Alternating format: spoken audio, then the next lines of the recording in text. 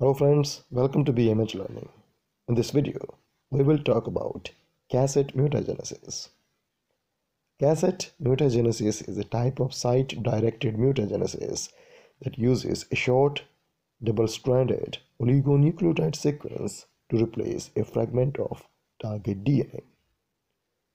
Basically, cassette mutagenesis is a technique for altering a protein sequence at the DNA level by placing a section of genetic information with an alternative sequence normally provided by a synthetic DNA duplex.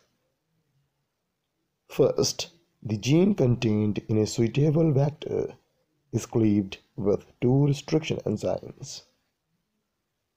This releases a small section of DNA from the gene.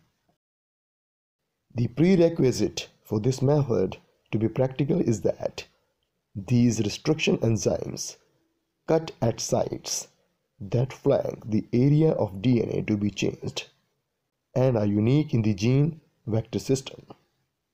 In this way, only the desired cutting occurs. The synthetic duplex is then ligated in place of the released cassette.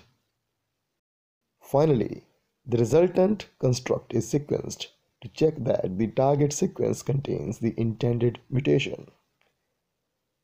Unlike many site-directed mutagenesis methods, cassette mutagenesis also does not involve primer extension by DNA polymerase. This was all. Thanks for watching.